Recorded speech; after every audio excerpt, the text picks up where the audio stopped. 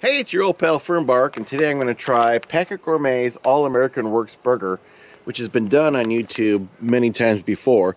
The difference is, after I try it today, I'm going to try to recreate it at home. Check out what's in the bag. Here we go. Maybe.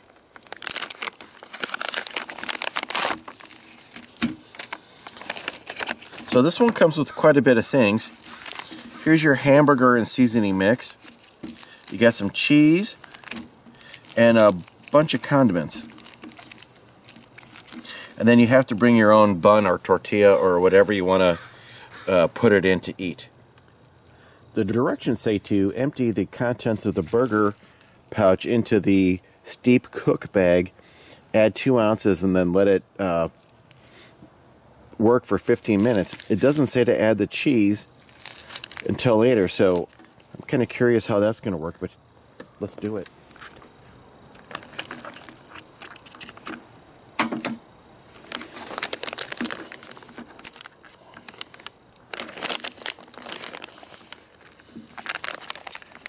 Well, here we are after 15 minutes. Looks pretty pliable. That was like really not very much water. So now I'm going to go ahead and add the cheeses to it, and I'm going to add, I'm not going to put the mayo in because I'm just not really into that, but I will put the ketchup and mustard and maybe the relish later, but not right away. So I did take a little whiff of this before I'm going to put the cheese in. It really smells like hamburger and, I was going to say seasoned salt, but it's kind of like a cross between seasoned salt and taco seasoning. So let's go ahead and get the cheese in there.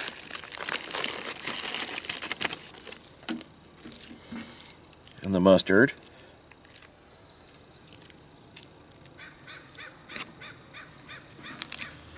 And the ketchup. I'm just gonna mix that off camera and then I'll put it in the pita. Alright, here we are, sort of mixed up. It's hard to do in this bag. It's not as easy as you might think. So I'm gonna go ahead and pop her open. Try to pour it into my pita. Oh man. Oh no, here we go. Oh, not too shabby. Alright. That's what that looks like. Here we go. Taste test time in front of the cedar tree. Here's a close-up of my second sandwich, so you can see the cheese and the meat a little bit better together. It's really very good. Alright, so what it feels like to me, and when I was eating it was a little bit of crunchy, and I think I figured out that the cheese is just not soft, which is giving it crunch. But you know what? It was like weird for 2 bites, and then it actually was pretty nice to have a little texture in there with the meat. So I'm not sure if that was intentional or just the way it goes. I think I'm going to try it with the cheese in with the meat when you're rehydrating, because I think that would be more burger-like. This, and also the seasoning, it's clearly they're using some kind of like a chili seasoning mix to give it a little kick up, and it's fantastic. So that was a good choice. I'm going to go ahead and try to recreate the American Works burger. The weight on it is, I'll try to get in there close, but anyhow, it's 4.3 ounces is the net weight.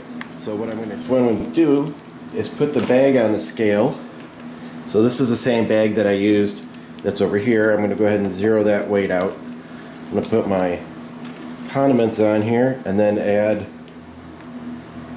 this mixture of, this is basically dehydrated hamburger that I made last March, and some freeze-dried cheese and some onion powder, and there's a little bit of seasoning, hamburger seasoning on there just to spiff up the flavor. Now I'm going to use the same amount of water that they asked for on the package from Packit Gourmet. I don't know how well this is going to work because they're using freeze-dried burger and this is dehydrated burger, and usually dehydrated wants a little more hot water for a long time, but I'm going to give it a go and see if I can recreate this at a fraction of the price. And here we are at 4.3 ounces, just like it says on the bag. I'm going to go ahead and put some hot water in there, and I'm going to put it in the Packit Gourmet Cozy for 15 minutes and hope for the moment of truth. This is, of course, the original Packit Gourmet meal. Wow, this is still scorching hot. It is nice and soft, though. The hamburger is actually squishy. I'm going to go ahead and put it in this bowl just to make it easier to see. Normally, I would just eat it out of the bag. I'm going to say that doesn't look too bad at all. The cheese comes out really good. I'm just going to try a bite without the condiments on it. Maybe. Yeah. Really nice. One nice thing about dehydrating it yourself is you can control the sodium. This has, the one serving has 1,380 milligrams of sodium, which is pretty steep.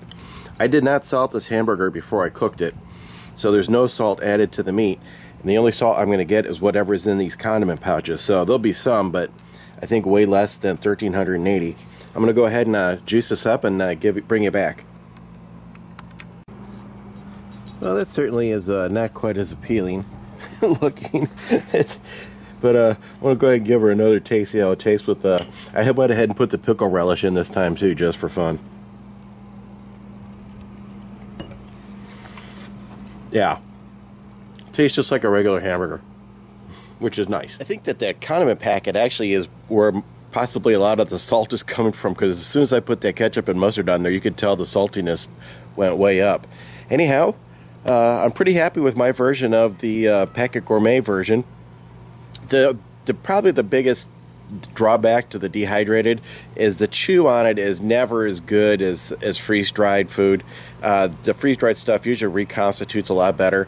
My hamburger was tender, but it still is a little chewy. Not annoyingly so, but you know it's not perfect either. Anyhow, hope you guys enjoyed this video. Thanks for watching.